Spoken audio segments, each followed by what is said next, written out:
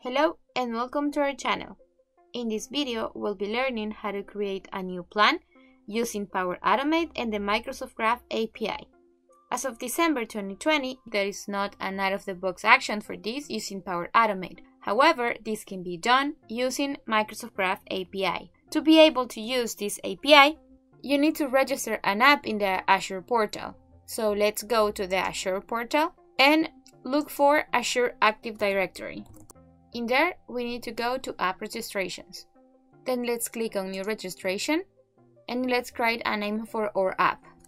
I am going to select the first option for the supported accounts and I will leave the redirect URL as blank. Then just click on Register. Once this is ready, let's go to the Certificates and Secrets plate and let's click on Create New Client Secret. I am going to set it to never expire. However, this can depend on your specific configuration. Let's click on Add, and once it's created, a new record will be added, and we need to make sure to copy the client value from this screen at this moment of the process. Otherwise, if we leave this screen, we may not be able to retrieve it anymore. Now we need to assign the permissions for this specific application. In this case, we need to assign the specific permissions that creating a plan will require. For that, we need to go to the Microsoft Graph API documentation. You can find this link in the description of the video. Every action that is allowed using their API has their own documentation page. All the documentation has a permissions area, in which you can see which permissions can be assigned for each action to be completed. And this will be our base for the next step. Let's go back to the Azure portal and then click on Add Permission. Then let's click on Microsoft Graph. And then we will see two options, Delegated Permission and Application Permissions.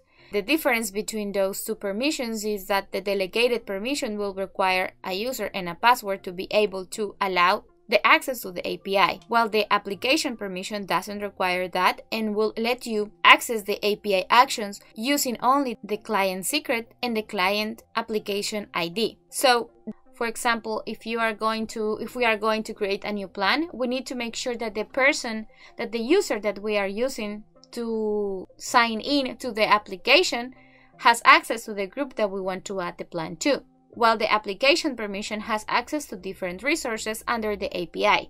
However, not all actions may not be available. For example, if we go back to the documentation, in the permissions area, we'll see with the permission type, Delegated Permission and Application Permission. As you can see, the application permission is not supported for this specific action, meaning that if you're accessing the API using application permission, then you're gonna get a not found error when trying to perform this action. However, if we go, for example, to Mail and then open Messages, you will see here that both delegated and application permissions are allowed for this specific action to see messages of an account. So the delegated permission pretty much is using the login credentials of a user and the permissions that they have inside the tenant. In this case, for create a new plan, we are pretty much forced to use the delegated permission because with application permission, we are not going to be able to complete this action. So let's go back to Azure and click on Delegated Permissions. Then let's look for this permission, Group Read Write All. We need to select it and then click on Add Permissions. Once there, we will see the status as not granted for your tenant. However, we just need to click on Grant Admin Consent for your tenant, and then hit Yes, wait a couple of seconds, and then our application will be ready for access. Before moving forward with the creation of the flow, we need to go to the Overview tab and copy some IDs that we will use later. In this case, we need two, the tenant ID and the application client ID. Make sure to copy those before moving forward. Now that we have everything that we need to get started, let's take a quick look at the authentication flow in their documentation. As a summary, we need two HTTP codes, one for authentication and another one to create a new plan. Power Automate has embedded some functionality that help using one single HTTP call instead of two. However, that only works if the action that we want to perform has application permissions. For an example of this type of authentication, make sure to go to the link that we will leave in the description of the video to learn more. Alright, let's go to my flows and then create a new automated flow. In this case, we are going to create a new plan every time a new message is added to a channel inside one of our groups in Microsoft Teams. Let's select the trigger and assign a name. We are going to select which is the group and the channel, and then we are going to create a new step. We are going to use HTTP action, and the first thing that we need to do is to authenticate. The authentication call uses a post method, so let's select post, and in the URL we need to copy this link, and we need to replace this tenant ID by the tenant ID that we copied from Azure. After that, we need to include the content type header. In this case, we need to set it as URL encoded. You can also find all these details in the description of the video. Then we need to write the body. The body needs to include 6 parameters: grant type, resource, client ID, username, password, and client secret. Grant type needs to be set up as password for delegated permissions, so make sure not to change that. For resource, we are going to leave the one that Microsoft suggests, and then we need to replace the client ID by the client app ID that we copied from Azure. Then make sure to replace the client secret from the client secret value that we got from the Azure portal as well, and then replace your username and your password. Alright, so let's save this and we're gonna test it. Okay, so if we see the HTTP response, we will see in the body an access token. So I'm going to copy this response and add a new step. We are going to use the parse JSON operation. The content that we are going to parse is the body that comes from the previous step, and then we are going to generate an schema using the sample that we just copied. So let's paste it into the sample JSON payload and then click on Done. After doing this, the access token will be easily accessible. So now that we have authenticated, we need to use this access token in the next HTTP call to create a plan. So let's click on New Step. We are also going to use the HTTP action. For the second HTTP call, the method, the URL, and the body of the request will depend on the Microsoft documentation.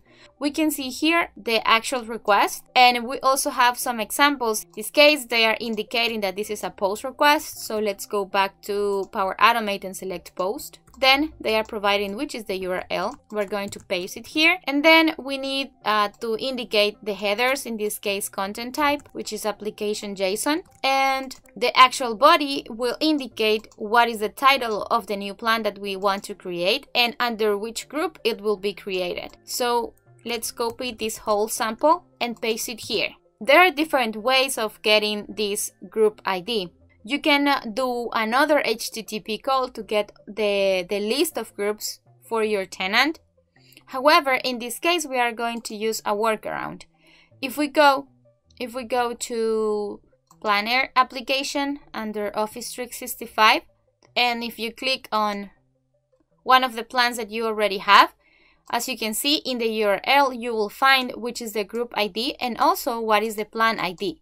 So for it to be faster, we can just copy it from the URL and then paste it into our request. If this is going to be a variable group, then you can do another HTTP call and get it depending on the group name. For this simple example, we are using an static ID. And for the title value, we are going to select the content of the message that was posted in the Teams channel. So let's click here and search in the dynamic content. We are going to use the message body content here. So let's click save. And for now, we are only missing to add the authentication code in the headers. So we are going to type authorization, and then in the actual value, we need to type bearer and then blank space. And we need to use the output from the parse JSON action called access token, and then let's test. As you can see, both authentication and plan creation actions have succeeded. If we go back to the Planner application and click on all plans, you can see it's now available. If you want to use this ID for other actions, you need to copy the response And then do the same thing that we did with the access token, which is parsing the JSON. We're gonna use the body of the HTTP2 call action, generate a schema using a sample. And then if we use a new step, we can create a new bucket, and it's going to ask us what is the name of the bucket that we want to create, and under which group ID and plan ID. We need to click on enter custom value, and here we can search for owner and then plan ID. And now we are ready to go. Alright, so the flow has run, and as you can see, it got the access token and sent the request to create the actual plan with the name that we indicated in the message. And then we use this output to parse it into the next step, and then using this output from the Microsoft Graph API in the Power Automate actions to create a new bucket under the right group ID and the plan ID. Under all plans, I will see this new plan that was created and also the bucket test that we indicated as the last part of this flow. And that's it for this video. We hope you find it useful. We are Power GI.